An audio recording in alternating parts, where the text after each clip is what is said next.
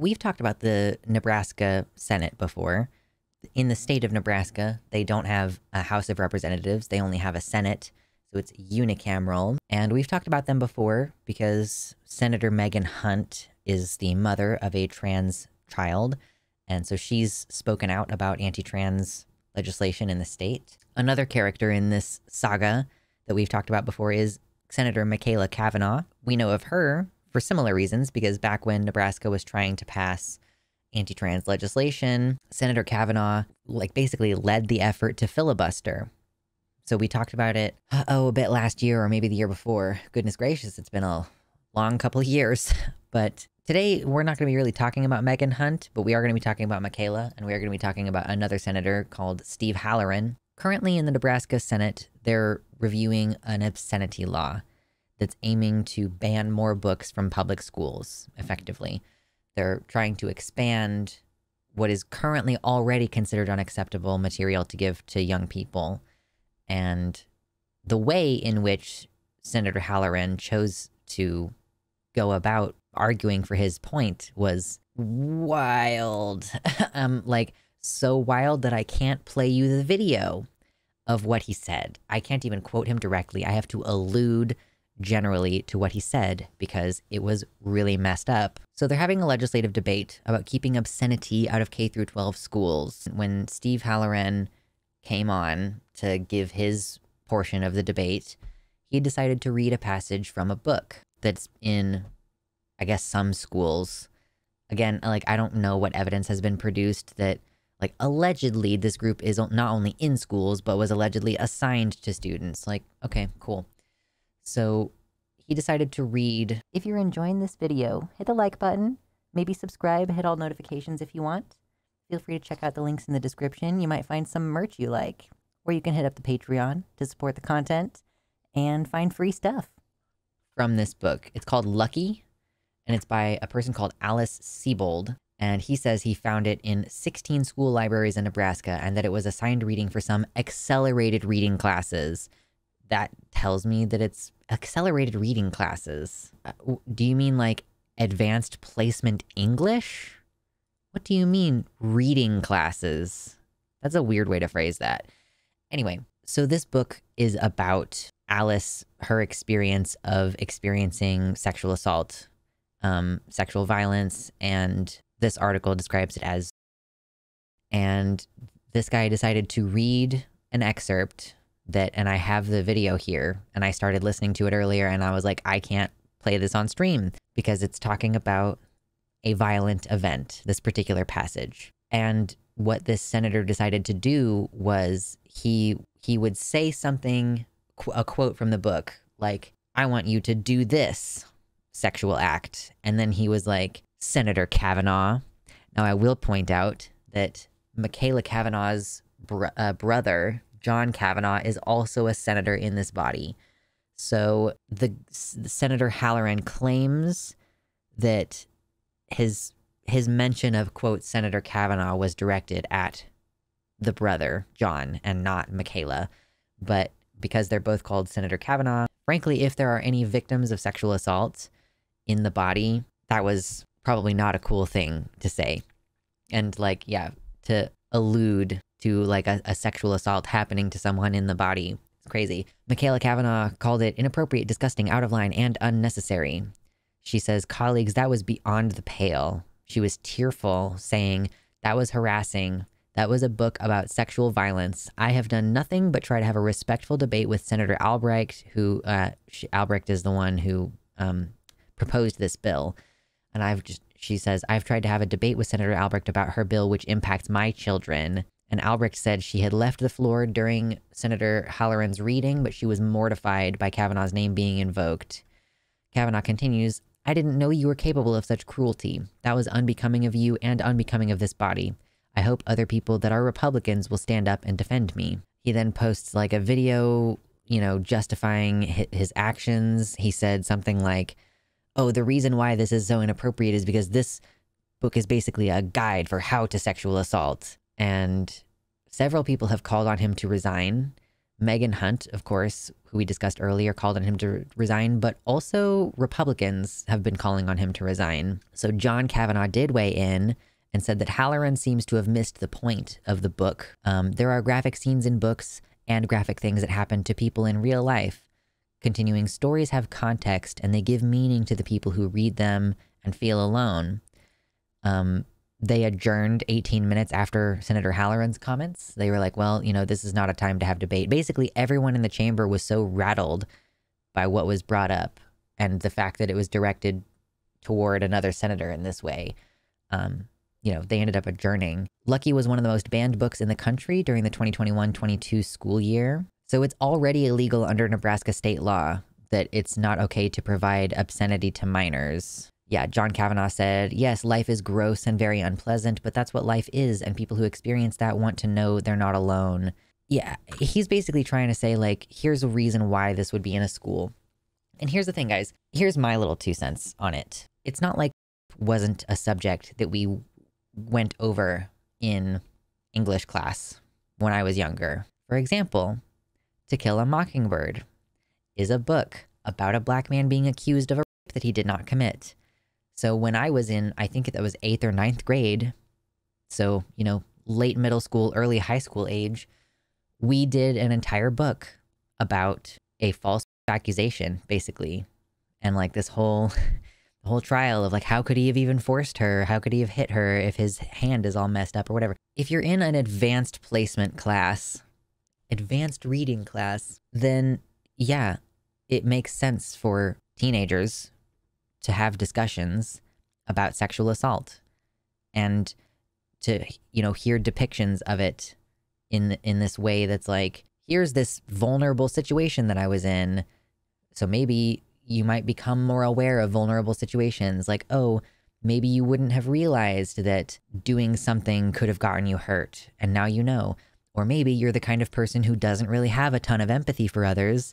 Maybe you are the kind of person who has pressured girls your age to do sexual things with you, and reading an account of like how it feels to someone to be sexually violated, maybe that is the key point of empathy that you need in order to understand that your behavior is inappropriate, right? There are a number of reasons I could give for why it's good for youth to have access to not only knowledge of, but even graphic depictions of harmful sexual acts or harmful acts in general. I Know Why the Caged Bird Sings is another common classroom book that depicts it. Did I read this? No, I did not read this one. Or at least this was not the one that I was thinking of. Good shout, though. Maya Angelou. Yeah, isn't the point of school to provide context for reality? Like, literature class does this through storytelling. Machaela Kavanaugh says, that was so out of line and unnecessary and disgusting to say my name over and over again like that.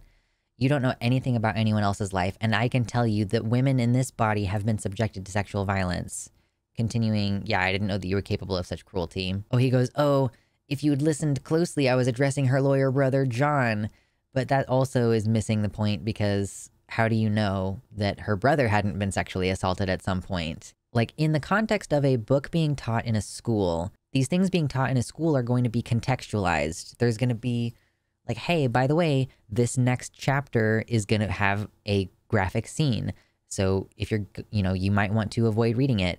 Like, when I was a teenager, we read Elie Wiesel. I can't remember what the book was called. It's his book about the Holocaust, and like it's like an autobiography. It's like his book about his experience in the Holocaust. Knight, thank you. There's a scene where he notices that the girls, as they're standing at attention in the camp, they were just like bleeding down the sides of their legs because they weren't being provided with sanitary pads for periods. And like, we discussed that harsh reality, and that was middle school for me. I would have been 12 at that time. And my teacher was like, oh, so for the boys in the class, you know, you might want to skip this next section or plug your ears or whatever, because we're going to be talking about something kind of graphic related to what girls experience. Like, yeah, when you're in the classroom, you're provided with context, and you're like, we're addressing this for this reason, and we're going to explore the themes and explore the ideas. You know, did this character do something right or wrong? Like, you know, what were the circumstances? Like, what is the experience like afterwards? Also, like, if a traumatic thing happens to you where you're harmed, how do you deal with that afterwards? Like, how many people out there don't even know that what they've experienced was sexual assault until they learn the words for it? You know, this is why we encourage sex education for young kids, because there are kids who can be like having things done to them by adults around them and they don't know what it is. They know that it doesn't make them feel good, like it makes them feel violated and bad, but they don't know what is happening to them until you start equipping them with the language. So I think it's kind of the same logic for, you know, understanding consent sometimes means having hard conversations about consent violations. And that just seems totally normal to me. Not only are these Republicans against the teaching of these things, but they're also willing to be deeply inappropriate in front of God and everybody. Like, while you're doing your job, you're basically, you know, reading sexual remarks and then directing them toward one of your colleagues. Yeah, with appropriate context, they're very able to handle the content. You just have to give them some credit. Yeah, if you study Greek and Norse mythology in school, like Greek and Roman mythology, you're going to have to talk about, like, the whole story of Cassandra is that she was a priestess and then she was and then cast out of the temple and like cursed by Athena to like, you'll have all correct prophecies, but you're cursed to have no one ever listen to you. Like Medusa, what is the way that she is because she was sexually assaulted. Basic education about the classical studies requires discussion about sexual assault. But yeah, being informed is the thing that they're against, as per usual. I do hope that this dude resigns. I don't think he's going to. I actually don't hope that he resigns, I think. I want there to be some kind of punishment where he gets kicked out of his job. If he resigns, that's too nice. I want him fired. The one thing Trump is good for, let's get him in. You're fired. That's the only thing he's good for. He is going to be term limited, but the supposed investigation that's happening will take months. Annoying. But I will say, other news that's not in these articles, because Cruz brought it to us fresh off the hot presses, this law has been voted down, as I understand it. This obscenity law that they were trying to pass that apparently required quoting an intense sexual assault scene in front of the entire body. Yeah, it has not passed. And hopefully that means it's going to fizzle out and die, but it seems like they're going to keep doing it. I'm honestly kind of surprised that this is the particular book that he read out of, and then he didn't pick something like genderqueer to show like the pictures that were in it. Because I assumed that by obscenity laws, they were going to be targeting exclusively trans content or queer content, as they do. Yeah, this stuff cannot be allowed to slide. Yeah, that's crazy, Phoebe. Started my period a full 2 years before I was educated about it. Useless. I spent a long time feeling like I had done something wrong and flushing my underwear down the toilet. Oh no. Yeah, thanks for reminding me of Chaya Reichik's asking Taylor Lorenz if she wants to see a picture of a job. Oh boy. Totally normal people things to do. Because I think that happened at CPAC when Dead Domain was like talking. Someone brought up the book Genderqueer and like I think tried to show them pictures from their phone about it. But what is up with these people being like, yeah, look at this porn I have on my phone? Like personally, I don't think that the images that they're showing in the book Genderqueer are porn. It's not meant to be titillating. There is such a thing as like naked bodies, and even there is such a thing as like depicting sexual acts in a way that is not pornographic. I know that this is like a big brain, amazing concept to the conservatives that they're never going to be able to wrap their head around. But what was it? Was Vosh saying that he saw a video of an entire child being born? So, okay, that's a video that you were shown in school, probably middle school or high school, where you're witnessing a cis woman's genitals and an entire baby coming out of it, like ostensibly sexual body part, the result of a sexual act, very graphic, very bloody, very like some people would be like, oh my God, I can't believe you're letting children see this. But that's what sex education is like. Look at all these things I consider obscenities, which I keep on my person at all times. I remember being jump scared by a birth video in the middle of an educational sex ed tape. And you know, I know that this is a stupid example and it's just bringing it up because it's funny. Monty Python's The Meaning of Life. There is a scene where there are a bunch of students in a school at, oh my God, the things that my dad let me watch when I was a kid. There's a bunch of kids in a school, a bunch of boys at a boys' school, and their teacher, who's played by John Cleese, it is like he's talking about sex and educating them, and then his wife comes in and she gets naked, and he's like narrating the sex as it's happening in this super clinical, non-sexy way. He's like, and then the man inserts his penis and like he starts thrusting in and out, and then the woman can push back with her hips, and then she kind of moves a little bit, and he's like, thank you, darling. And like, it's so stupid. Even in the most extreme of situations where they're depicting literal, actual human beings having sex in the same room as you, the context of it can completely change whether it's titillating or whether it's enjoyable in any way. Nudity doesn't essentially mean something lascivious or prurient. Much love to my patrons, especially Tiago Nascimento, Mersh Rolvog, Michelle Frateroli, Amanda B., Wellington Marcus,